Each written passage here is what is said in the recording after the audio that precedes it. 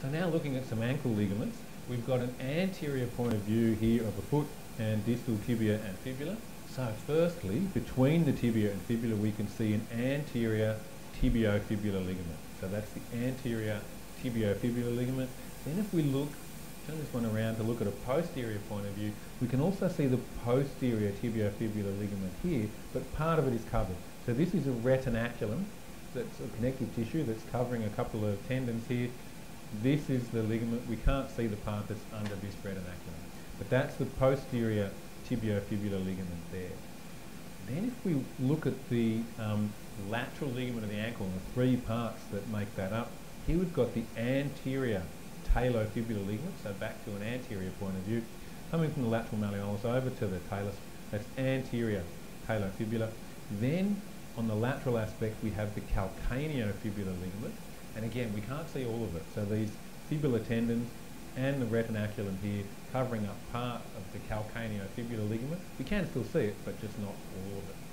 And then again from a posterior point of view, here we've got the posterior talofibular ligament here, coming again from the lateral malleolus over to the posterior process of the talus there. It sometimes has a tibial slip which runs up here to the tibia, and sometimes the tibial slip is bigger than the actual posterior talofibular ligament itself. Okay, so sometimes it's the larger of the two structures.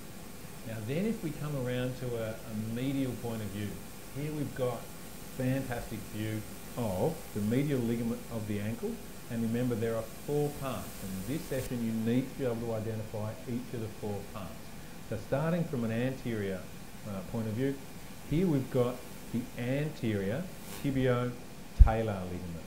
So these fibres coming from the medial malleolus down to the talus, so they're anterior tibiotalar. Now, you may not find those on any of the specimens, okay, because this next lot of fibres, which come from the medial malleolus down to the navicular bone, the tibionavicular ligament, those fibres often covering or superficial to the anterior tibiotalar ligament. So on this model you can see the anterior tibiotalar.